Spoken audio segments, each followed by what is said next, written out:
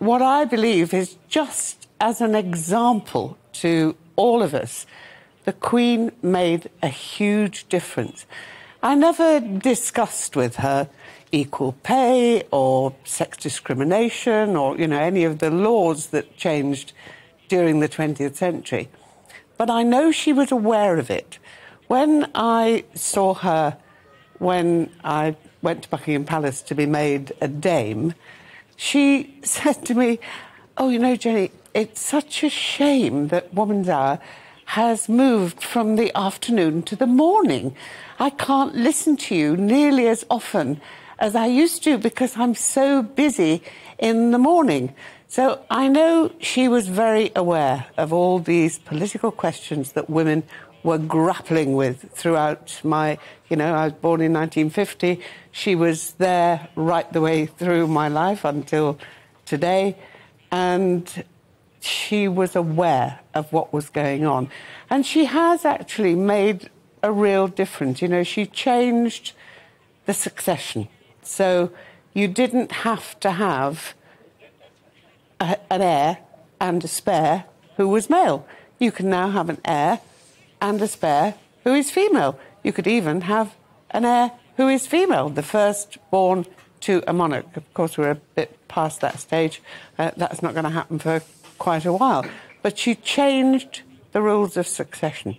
She kept her own name. She insisted that she and her children should be Windsor. Prince Philip obviously was not too pleased about that. I think he said he was the only man in Britain who was not allowed to give his children his own name. But, you know, these examples, example after example after example, she was just there, doing a job, working really hard, bringing up her kids. And that was a tremendous influence on the way we women began to see ourselves. Also, on the divorce question, my first marriage, sadly, went really rather wrong towards the end of the 70s. And I wouldn't have dared tell my mother that I was thinking of getting a divorce. We both were thinking of getting a divorce. And then the Queen allowed Princess Margaret to have a divorce. And I then said to my mum, "Look, you know, Princess Margaret's getting a divorce. Brian and I are not too happy. We're thinking maybe of getting a divorce. How would you feel about that?" She said, "Oh, well, if Princess Margaret's done it and the Queen approves, that's OK." She had enormous influence. She did. And Jenny, just one other point I wanted to touch on. Her service during World War II as a member of the Auxiliary Territorial Service. It's so often overlooked, but it's something that's very precious in my life because my grandma was also a member of the ATS.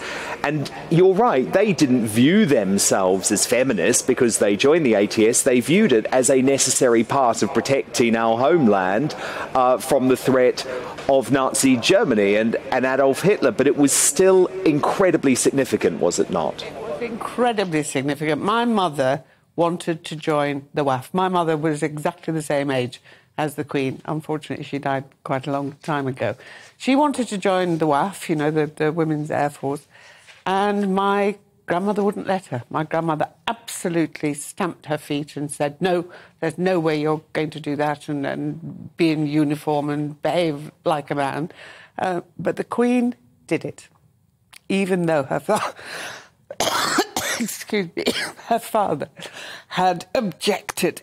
And, of course, she learned to drive and she became a mechanic. My mother learned to drive when I was 15. And only because I persuaded her it was essential for a woman to drive. And she said, "Well, I suppose the Queen does it, so maybe that's OK." Indeed.